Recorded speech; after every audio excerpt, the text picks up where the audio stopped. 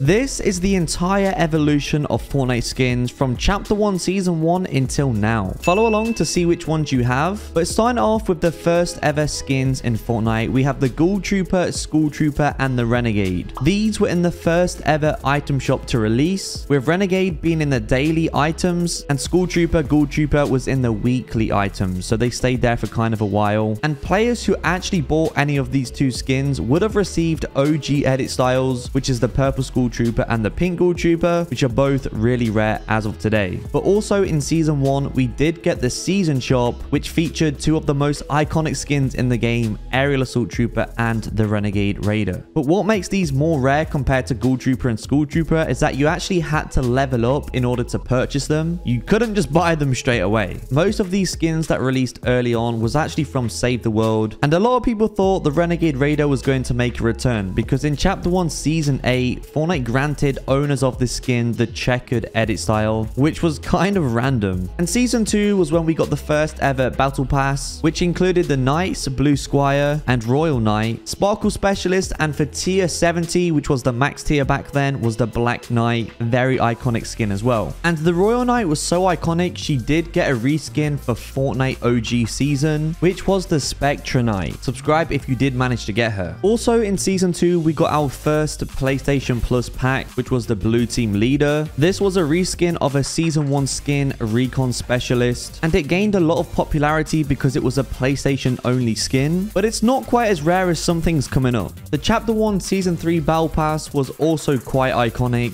We got the Reaper as the first ever tier 100 skin, and so many people called this John Wick because he kind of looks like him, especially with the suit. And 6 seasons later, in Chapter 1 Season 9, we actually got an official John Wick collaboration, and in the promo trailer, Fortnite even included the Reaper to show respect to everyone who called the skin John Wick. That's a super cool Easter egg, but more importantly, in that season, we did get the first ever starter pack, Rogue Agent, which is the male counterpart to the Elite Agent from the Battle Pass. Since then, we've had a new starter pack every season, but Fortnite also made a mistake because they released him into the item shop, and people weren't happy about that, so they've never done it again since. Some people do consider this a rare skin. I wouldn't really say it is, but it does have a lot of history within Fortnite. Moving on to the Chapter 1 Season 4 Battle Pass, this was so important because it's when we first got progression edit styles from the Carbide skin and also the classic Omega, which is such an iconic skin. Fortnite did reskin him, which is the Omega Knight. It's considered pretty impressive if you have the OG maxed out Omega with the purple lights as well. But since this season, we pretty much always got progression edit styles. Then in Chapter 1 Season 4, we also got our first ever console exclusive, which was the Royal Bomber. Now back then, the only way to get this was by buying a console or a controller, but this was technically the first exclusive skin in the game, as Blue Team Leader was only a pack and it was easily accessible. Royal Bomber wasn't that popular when it released, but it was the start of Fortnite exclusive skins, and after that we did get the Eon skin for Xbox, Double Helix for Nintendo Switch, and in Chapter 1 Season 5 we got the first Samsung skin, Galaxy. This is where the true hype begun for exclusive skins. People was going into their local stores trying to claim the skin on one of the display phones. Everyone was trying to get Galaxy. People were spending up to $1,000 on a phone just to get this, and now you don't really see it used. It's pretty rare. Chapter 1 Season 6 was the season of the Cube. The Battle Pass had some iconic skins, but we also got the Dark Bomber, which when it released, it was rarity, but now it's Dark Series, so technically it was the first ever Dark Series skin in the game. Since then, Fortnite released more, but even an exclusive one, Dark Scully. It was also Fortnite Mare, so we got a bunch of new skins this season, which became future classics. Moving on to Chapter 1 Season 7, there were some extremely classic skins this season, like Lynx, the Ice King, and even Sergeant Winter. But not only that, this season we did get another mobile phone exclusive, which was the Honor Guard. A little bit different compared to Galaxy, you had to get a code for this one. You could find them pretty easily, and a lot of people did get the skin. But because Honor Guard looks cool, it definitely created a lot of buzz just like Galaxy did. But in the same season, we got our first ever concert skin, which was the Marshmallow. Oh, and let's not forget that the fish stick did release in Chapter 1 Season Season 7 as well. And it was so popular, we've had so many different versions of Fish Stick, some of them even being in the Battle Pass, so they're pretty cool to own. For Chapter 1 Season 8, there was a lot of things going on. I mean, the Battle Pass was literally free, but not only that, it was when we first got introduced to the Peely skin and also Peely as a character too. Since then, Peely has pretty much been the face of Fortnite, but it's crazy that if you didn't play in Chapter 1 Season 8, you can't get the original Peely, so hopefully they bring it back. The Black Widow outfit was the first Marvel skin to hit the item shop. This also released in Chapter 1 Season 8.